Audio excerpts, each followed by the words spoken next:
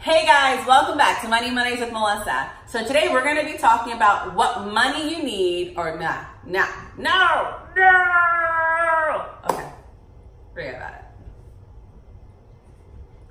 Hey guys, welcome back to Money Mondays with Melissa. So today I'm going to be talking about what are your closing costs. Now, when you're selling or buying a house, you have closing costs. Today I'm going to be talking about closing costs for buyers, okay? A lot of times people think that their closing costs are just money that goes to the bank. In all honesty, there's actually different pockets that it goes to. So let me kind of break it down for you. One, title insurance. When you're getting a property, you do have to have a title search.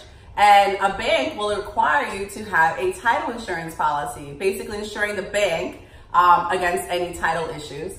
And then an attorney will also recommend that you yourself purchase title insurance. Once again, to ensure that if somebody were to come and say, hey, that property was not legally passed down and it technically belongs to me, you have title insurance for that. So I do recommend getting that. Now, what a lot of people will not tell you is you can actually shop around for title insurance. So if you are interested in shopping around for title insurance and are looking for a title insurance quote, let me know. I can introduce you to some people and then, we can make that happen. So that's one. Another thing that is also part of your closing costs, that's mortgage tax. When you're purchasing a property in the 5 boroughs, you do have 1.8% that is payable to New York City. The bank will also have their own additional thing that they have to pay to New York City, but that is part of your closing costs. Now, if you're purchasing out on the island, guess what? That is not factored for you. But what does factor are your property taxes. So every bank, depending on what time of the year you're closing or whoever the lender is, they're gonna have you escrow for a certain amount of months of property taxes. It could be 2 months, 3 months, 6 months, 7 months. Once again, it depends on the time of the year you're closing, when the taxes are payable, and who your lender is.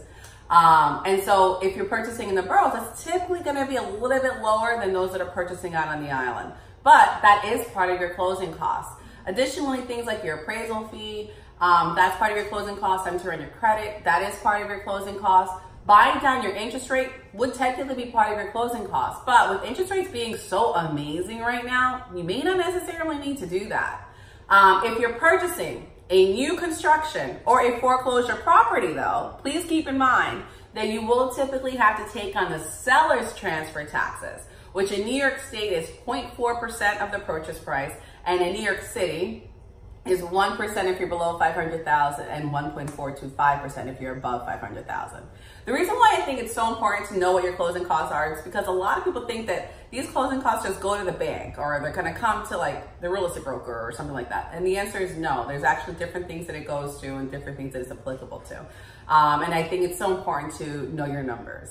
So guys, thank you so much for following me. If you're looking to buy or sell real estate in Metro New York or Long Island or actually anywhere, send me a DM, send me a text, or give me a phone call. My information is in my bio. Thank you so much for following me on Instagram at @myrealtorlife. And thank you if you are on YouTube. Please hit subscribe, like, comment, feel free to share, all that wonderful stuff. Thank you guys, and until next time, I will see you on Money Mondays with Melissa.